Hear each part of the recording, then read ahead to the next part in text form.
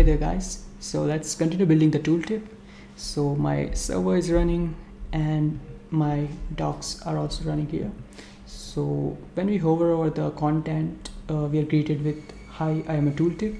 So we have hard coded this right now, so we wanted to take it from the props. So for that we discussed that we will have a render prop, and that prop can either be a string or it can be JSX. So let's go ahead into my component, and from the prop types package I'll just import a couple more things. So I'll import string and one of type, and these will be the types for my render prop. And inside the render tooltip function I'll just destructure render from the props. So render is equal to this dot props, and now inside the h2 I'll render my prop here. Also, while we're at it, I'll just change this h2 to a div so that we don't end up adding the styles for a heading.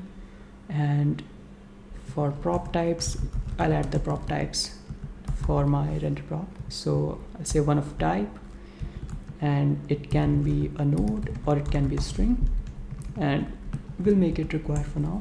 So give that a save. And so right now we haven't updated that into the docs where we are rendering it. So I'll go into tooltip.mdx, and here inside the playground I'll give this a prop called hey there, and hit save. I'll go into here, and now our div is getting rendered properly. So it's still getting rendered at a weird place, but we'll position this correctly. And one more thing we can improve the docs here is by importing a props table component that docs provide. So I'll say props table, import that, and here I'll just use that. So props table off. Here I'll just pass in my tooltip component and give that a save. Yep, so it's now rendering the table correctly. So these are our props. We can add in some description for the props by going into the file that we had here. So here's a source code, and I'll add in some comments here which will be picked by the docs package. Pretty smart.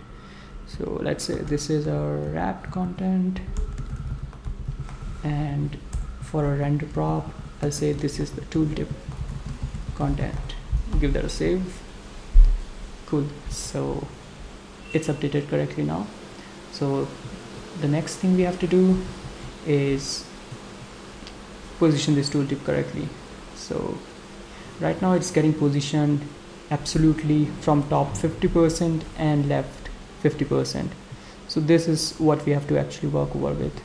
And before that we go further, I have a diagram to show how we can proceed.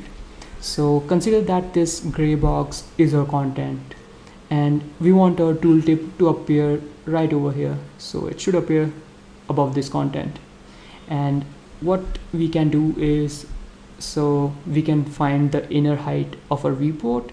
So this white box is our viewport. So we want the height of this viewport, so we can get that using window.innerHeight and subtract the distance from the top this content has to position our tooltip from the bottom. So we'll be positioning our tooltip from the bottom so that even if it overflows, it never actually comes below the top of the content. So that's pretty interesting point. And how we can do that is using element.getBoundingClientDirect. So this method actually gets us some dimensions of the element that we provided with. So we actually need some values from here. So it provides us left, top, right, bottom, XY, width, height, and we'll be using some of these here. And so let's proceed by actually first getting the values here. So I'll go into my source code, and first I'll find the values of dimensions for my wrap content. So this is getting rendered inside the span here, and we want its values to be accessible inside our render tooltip function. So we can access this DOM in a React way using refs. So first I'll just go ahead and create a ref here. So let's say this dot source ref is equal to react dot create ref. So this will create a ref, and I'll pass this ref to this span here. So let's say ref is equal to this dot source ref. So now I'll be able to access this DOM here. So inside my render tooltip function, when the state is active, I actually want to find the dimensions of this ref. So I can do this dot source ref dot current. So in order to access the DOM element, we do dot current for the ref in the new API, and I'll just do get bounding client rect, capital R, and I'll just log these into the console. So console.log dimensions. Let's see what I get. Let's give that a save. In my browser, go into the console. So looks like we have a warning here. So each child in an array or iterator should have a unique key. So this is being rendered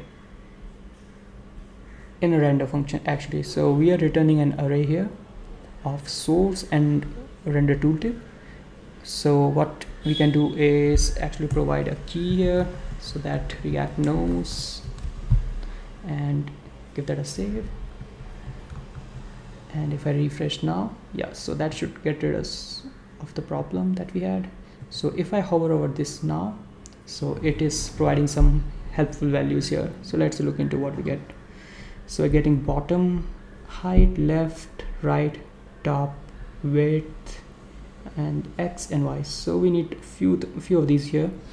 So what I'll do is I'll go here, and actually I'll just destructure the values that we're going to need here.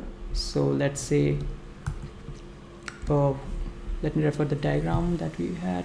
So I need to subtract top from inner height in order to get the bottom position of the tooltip. So let's see. So right now I'm positioning it from the top. So we want it to be positioned from the bottom instead, but it should be a window dot inner height minus the top position of the content. So top we can actually fetch from here, which you're getting in the console right now here. And one more thing to note is that we would also have to take into account if the window is getting scrolled. So what we can do here is actually, if we subtract the scroll Y position of window, we should be fine. So I'll just do window dot inner height. I subtracted that from top. I further subtracted scroll Y position, so to take into account if a window is getting scrolled, and this should actually get a tooltip position in a right way. So let's see if I hover over this now, so I can see that it's getting positioned correctly in terms of the Y position. So next, actually I think let's just make this a bit more visible. So I'll wrap my content of render prop inside another div, and I'll just give this some styling. So let's say div style, I'll make this relative so that I can position it accordingly, and give it some background. So background of, let's say, 424242, my favorite color, and I'll change the color to white. Let us save, and let's see. So we can see the tooltip is getting rendered there. So I feel like I can improve the stylings a bit more. So let's say I'll go into the styles, maybe give this some padding. So let's say 8 pixel by 16 pixel, and maybe also add in some border radius. I think 4 pixel 5, let's say 4 should be good enough. So yeah, so it's looking good, certainly better. So now the next thing I have to do is actually position this from the left. So for that I have another diagram that we can refer to. So this gray box is again our content from before, and now we want the left position and add in half of the width of the content here. So that way we always know that where the tooltip should start from. And I'll just go here and further get the value for left and the width. Cool. So now I need to update my left position of the tooltip content. So I'll just say left, and I'll add in half of the width of the content. Give that a save. So now great.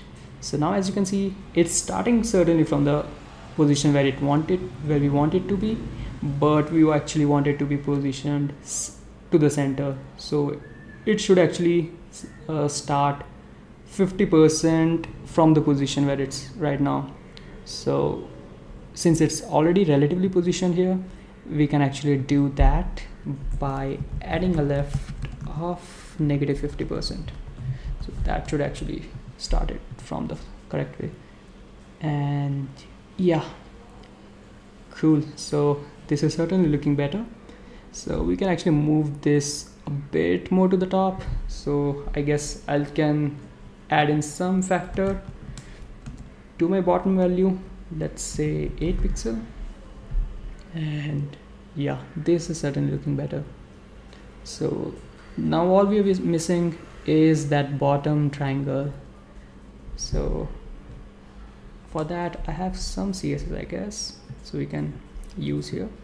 So I'll just paste in that here.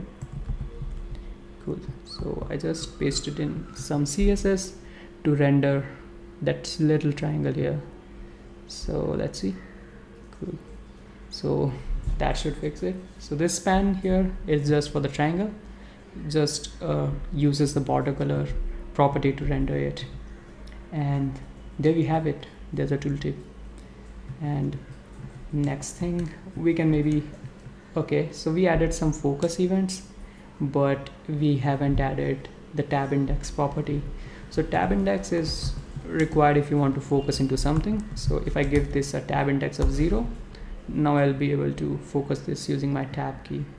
So if I do tab, give that a refresh, maybe, okay.